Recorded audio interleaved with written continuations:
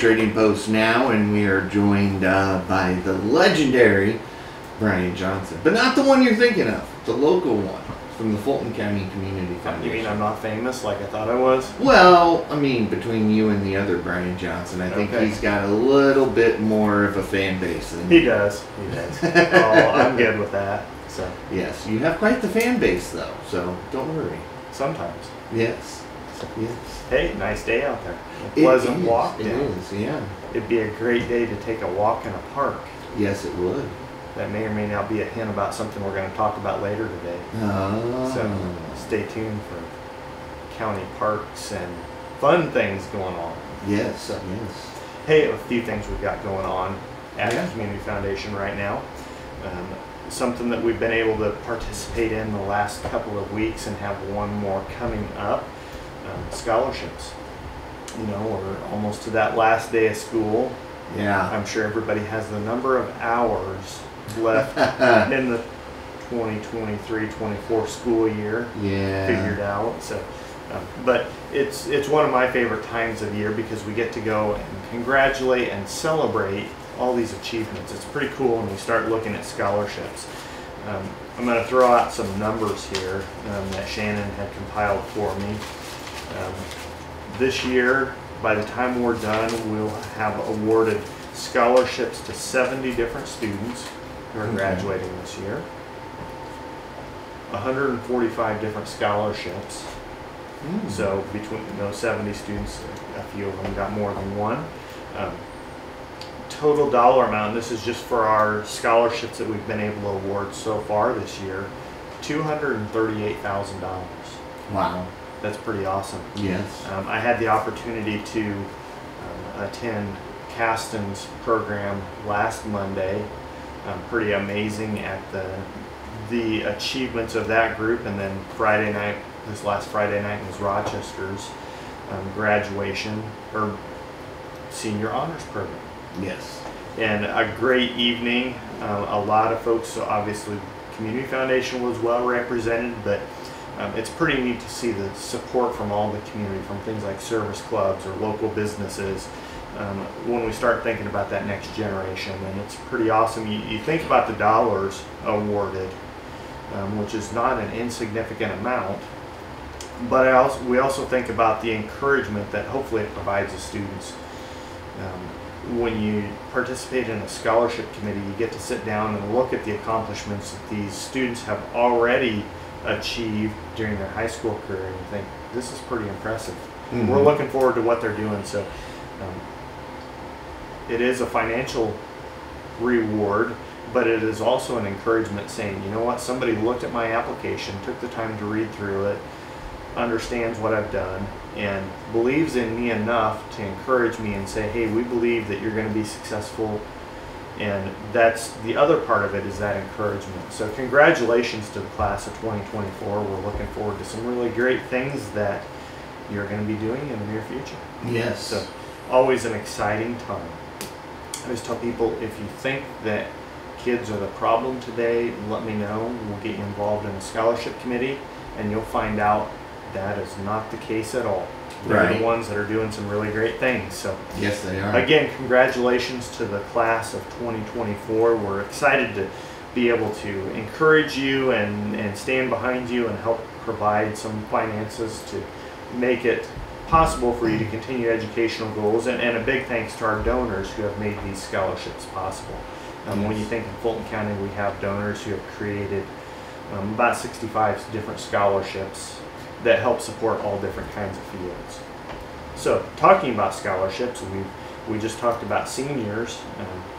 Those college kids are probably back for the summer. Yes, they are. Kind of exciting. You didn't sound so excited about that. I didn't mean that. No, they're back, and that's always good. It's nice to have that young generation still willing to return home even when they're in college. Yeah, we're fortunate. We have a couple of interns. Great appreciation to Lilly Endowment for helping with an intern program for community foundations for college students. We have one student who has returned for a second summer to intern with us, and one that is here with First Summer. We'll be talking to both of those ladies probably later this year. Okay. We always do a fun program with them, and they talk about things that they've learned. So look forward to that. I think right now we're scheduled for July for that. So look forward to that. But we talk about summer scholarships. We have some scholarships for folks that have already graduated or maybe returning to school after some time away from school. That may be for current college students or somebody looking for a graduate level degree. So some of the scholarship applications that we will have, and these will be available June 3rd. Okay. So if you're listening live on the radio, not yet. If you're watching this on RTC TV, you may be able to apply for these scholarships now. So June 3rd is when that application opens. Some of the Fulton County related scholarships that we'll have included in that include the Ginger Miller Higher Education Scholarship. Okay. That's for graduate level. There's no specific field in that, but something that is post-bachelor's degree. So if you're going for a master's or potentially doctorate in a field, that one could apply. Frederick Rakestraw Law Scholarship. That's one specifically for students enrolled in a school of law in the United States. So keep an eye on that application if you or someone you know is relevant for that.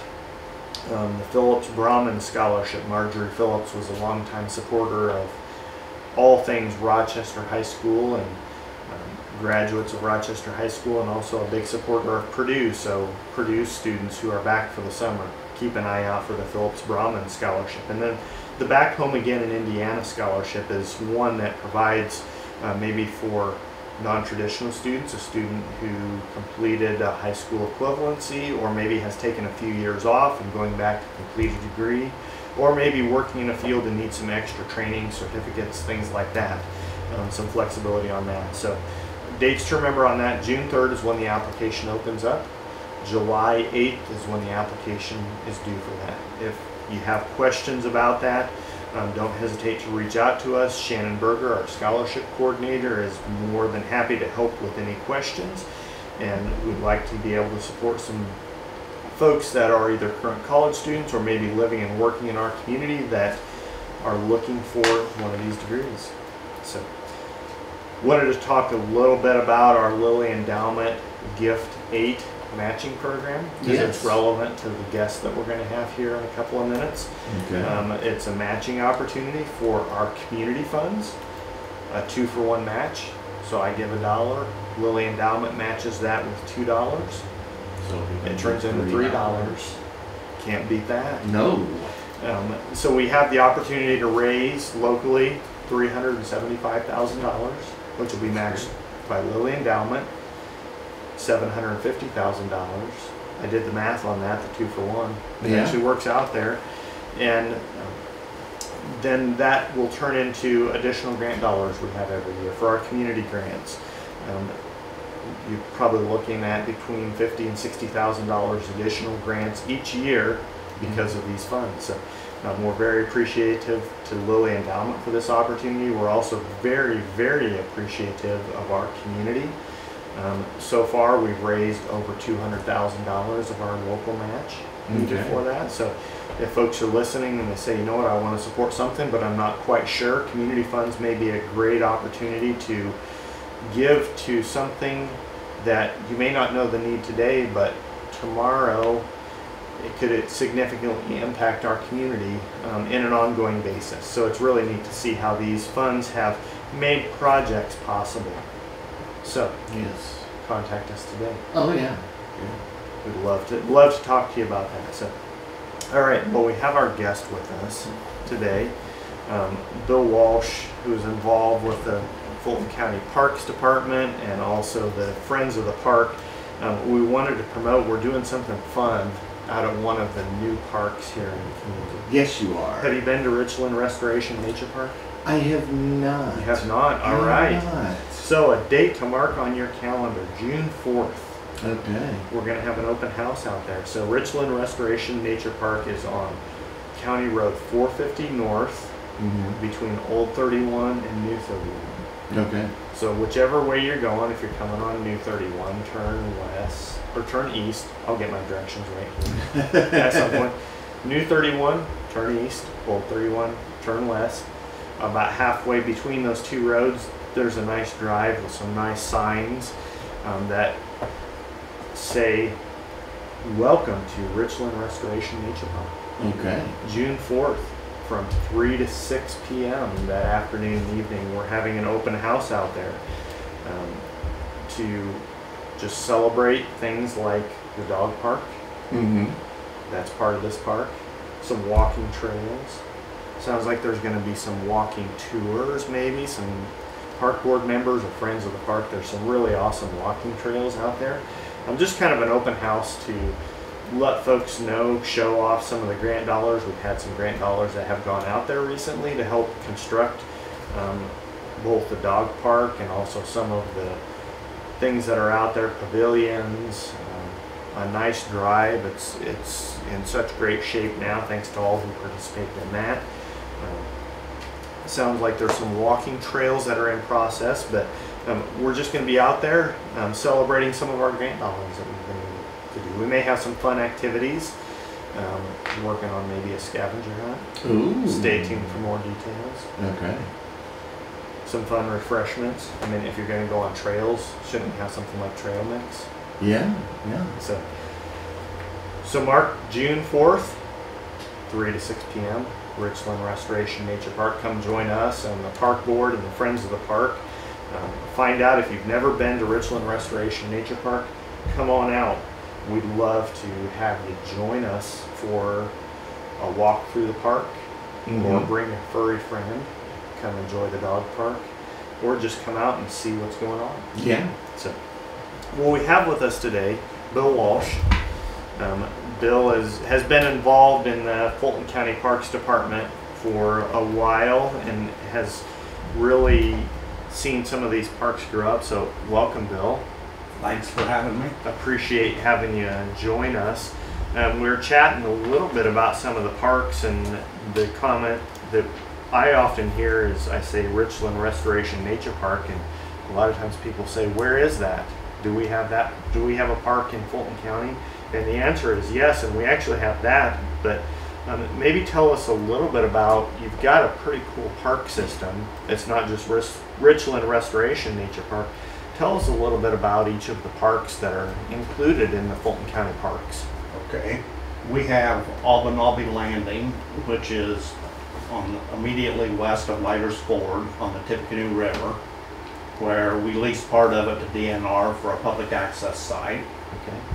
It's a small property. We do have one pavilion with 3 picnic tables in it, right on the river. Yeah. A really neat area to stop off and have a picnic, or get in or out of the river. And it's a really busy place for people floating the river all summer. Yeah. And then we also have a park at Germany Bridge County Park, where there again we lease part of it at DNR for a public access site. Yeah. At that location we have the Germany Bridge Meeting Center, which that's where we have our park board meetings and everything, and we rent it for, I think we've got it rented 7 times in June for graduation parties and things like that, family reunions. It's got, I think, a little over 1,200 feet of riverfront, so it's a pretty good size area. A really neat area, and you said the meeting room, you also have a pavilion out there that I can sit out right next to the river and enjoy nature. Yeah, we've actually got 2 big pavilions there now, and I think we've got 20 some picnic tables along the property there. Yeah. It gets used a lot also. Yeah. Then we have Prairie Edge Nature Park, which is on West 3rd Street, just west of the fairgrounds. Okay. Where there's about a 4-acre pond with the walking trails around it. Yeah. Lots of wildflowers and things there in the summer. Yeah. Some fishing areas as well. A lot of fishing. We have started a program this year to spray the pond and kind of clear some of the invasive weeds out of it. And so that started so last the fishing week. line isn't going to get caught in the weeds on the right there. the problem. The fish Yeah. like the weeds that are there, but it Yeah. makes it real hard to fish with all the weeds. So Yeah. we're working on that. Yeah. There's a pavilion and a gazebo and Yeah. some other things. And a nice trail Yes. around. And, The trail around it is like just under a half a mile okay. around that. Yeah. And a nice paved parking lot out there now. Yes, thanks to the Belcher family, we have a nice blacktop parking lot there now. Yeah.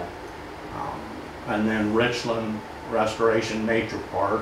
If you know where Ramco Supply is on Old 31, it's just immediately west of it, right behind it. It's a 60-acre property that was the old county landfill that was closed in like 1980, I believe. Yeah. That we've been working on for a long time, getting it fixed up into a park. Yeah. So this is kind of our newest park. Some of these are fairly visible. I think Prairie Edge, you drive past it on 31 or going out uptown out to 31 in a really neat place. But talk a little bit about some of the things that are out at Richland Restoration Nature Park. If somebody's never been there and they say, why should I go there? What kind of activities can I participate in? Our big thing from the beginning has been the nature part of things, you know, no Yeah. swing sets and that kind of stuff. And so we have, there are 2 pavilions in the dog park and 2 back in the back with an additional parking lot. Right now we have over a mile of trails Okay. through the woods. And Yeah. that area is a lot, the terrain's a lot different than normal Fulton County. It's Yeah. really hilly in there. And, Yeah. An interesting and really neat place to take a walk if you're looking for some place to, right. to hike. Yeah. So, And we're in the process of clearing some more trails, so before long we ought to have at least a mile and a half probably of trails. okay. And I hear rumors that there may be some markers that pop up there Yes, soon. we're in the so- process of making posts with trail signs and numbers on them to mark all the trails better. Yeah. So hopefully we've got a good part of that done before June 4th open house. Yeah. And you mentioned some pavilions up front. There are if you're not into walking, but you want to just go out and enjoy it, there's accessible parking and some pavilions out there. I can just sit out there and enjoy nature. Yes. The dog park is roughly 250 foot square, the fence, and it is used a lot. You know, people taking their dogs Yeah. out there to, Yeah.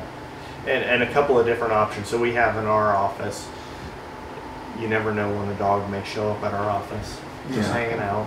They're friendly. We've got all the way from small dogs to big dogs, and there's 2 separate areas for both of those, aren't there? yes, 2 separate fenced areas depending on the size of the dogs. Yeah. So it's one of those things where they've thought of those things, and you can go out and enjoy it in a safe space.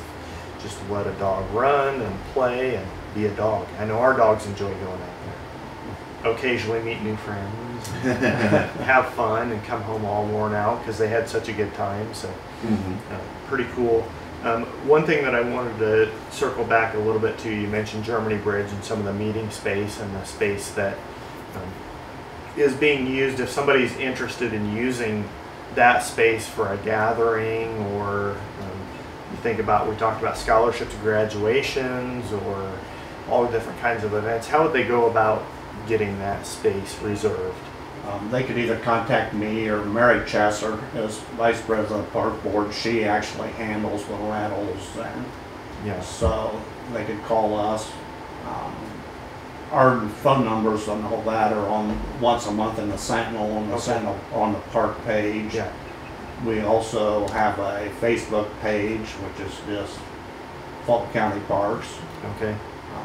Our email is fultoncoparks@rtcol.com. Okay. Neat. So, you mentioned the project going out at Prairie Edge, the treatment areas. Maybe some of the other things that are out at Prairie Edge. I know there's a wildlife viewing area that Yes. we've been able to help with. Some information about the plants that are out there and kind of neat space just to enjoy around the walking trail as well. Right. We've had like 3 contracts with U.S. Fish and Wildlife out there that they usually come in and help us and furnish the seed for prairie grasses and wildflowers, and they also, we've contracted with them at Richland. We just replanted a little over 9 acres in prairie grasses and wildflowers. Yeah. And I think it's neat. Of course, I'm enjoy nothing more than being in the out of doors, to have these spaces available. I love going to Prairie Edge. Sometimes I'll just sit out there at lunch and enjoy the pond and the view. And Richland Restoration Nature Park is, I think, one of the coolest properties. You mentioned the train. It has it all in Fulton County. So pretty cool how that has turned into. I promised I wouldn't mention what it was before. You mentioned that it had been used for a purpose that isn't quite as great as it is now, but to be able to take a space that was underutilized and turn it into a really neat county park is pretty amazing again. So we've got some plans going on for June 4th. We mentioned that earlier. Anything you want to highlight from the park board's perspective? No, the main thing is that I think we've got 4 nice county parks, and we would basically, in all of them, the Community Foundation's been involved. Yeah. They have been a huge supporter and provided us a lot of money to get these parks built that we wouldn't have without them. Yeah, well, and we appreciate, I kind of asked a spur of the moment question before we were on the air, Bill, when the park board was actually formed, because I just think, you know what, we've got these parks, they're pretty cool, but you think back and you're thinking it was about 2000 that Right, first 2000. Yeah, and then 2003, 2004 when the first park actually came to the park board. So I think it's pretty cool that we're thinking, you know, all of this has happened in about 20 years, and we're fortunate to have these spaces. Yes, So, absolutely. well, any last thoughts you want to share with us, Bill? I would share the appreciation of the park board and the friends of the park, and all the folks that have been involved in creating these really cool spaces for us to hang out. I don't think we often step back and realize how fortunate we are to have folks that step up and say we can make this happen. But any last thoughts you want to share with us? I just hope that we'll get a good turnout on June 4th. That, our biggest problem is getting the word out that these parks are out there, and to get people to go see them that first time. You know. Yeah. Well, look for some fun things to happen that day. Some tours. I heard a rumor about maybe some information about birds. Yes, I think we're going to have a bird walking tour and some different things like that. Yeah, that's kind of all still in the planning, but yeah, that'll be fun. It'll be exciting. Yes. I know there's some conversation about some activities and kind of some tourism things and some a park program. So you may get some information about that and be able to stop by a new place, learn about it a little bit more. Some of these other parks that you may not have been to. Right. So, Yeah. So again, June 4th, join us from 3 to 6 p.m. at our Richland Restoration Nature Park. That's between Old and New 31 on 450 North.